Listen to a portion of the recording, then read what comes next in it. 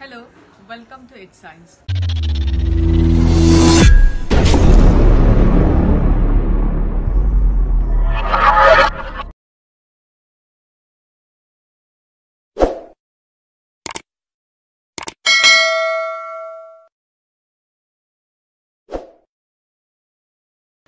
What if I put a magnet on a wall clock or any analog clock, suppose your wristwatch? It stops readily. But what happens if we take a digital watch like that of our mobile? In our common analog watch or wall clock, we have a battery to supply power. This battery delivers a very small electric current to a microchip. This microchip transfers the electric signal to this crystal. This is a special type of crystal which is called piezoelectric crystal, which can be obtained from silicon dioxide. Silicon dioxide is a very common material found in sand. Now the property of piezoelectric crystal is whenever it gets electricity, it vibrates on its own, or whenever it vibrates on its own, it generates a very small electrical signal. So when it gets an electric pulse from this microchip, this starts vibrating with a frequency of 32,768 oscillations per second. This piezoelectric crystal, by the virtue of its piezoelectric property, transforms its own oscillation of frequency 32,768 per second into small electric signal and delivers to the microchip. This microchip transforms that electric signal into a general electric signal of frequency 1 pulse per second. And that signal of frequency 1 pulse per second is then transferred to this motor. This is a steeping motor. In steeping motor, we have coil outside, magnet inside. Coil होता है बाहर, magnet अंदर. Whereas ordinary motor में coil अंदर, magnet बाहर.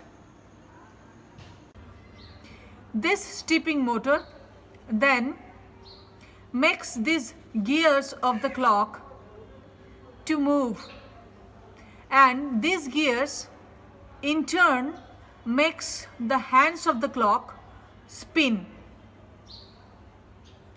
In digital clock, we do not have this steeping motor.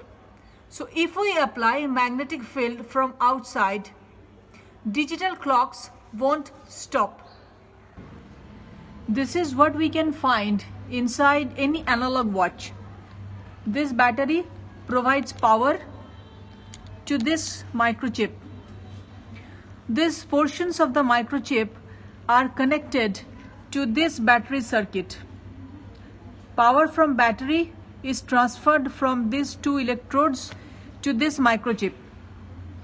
This microchip then supplies electricity to this piezoelectric crystal.